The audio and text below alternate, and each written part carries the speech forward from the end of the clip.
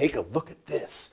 We are using a case-end statement as our partitioning statement. We've seen simple partitioning when we partition by depth. No, we've seen a range in a couple of different ways, especially with those order dates. But we can actually use a case-end statement and pretty much write what we want things to be partitioned by.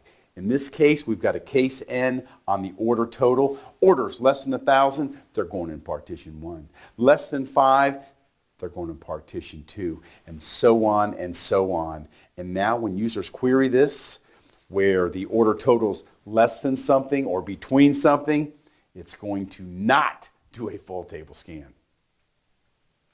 Here's how that data is going to lay out.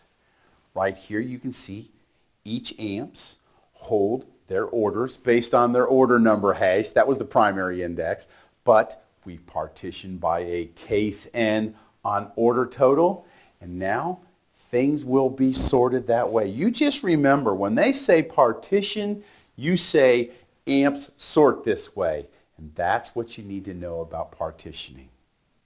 We want to select everything from this table where the order total is greater than 20,000. And you can see here, it's an all amps retrieve from a single partition.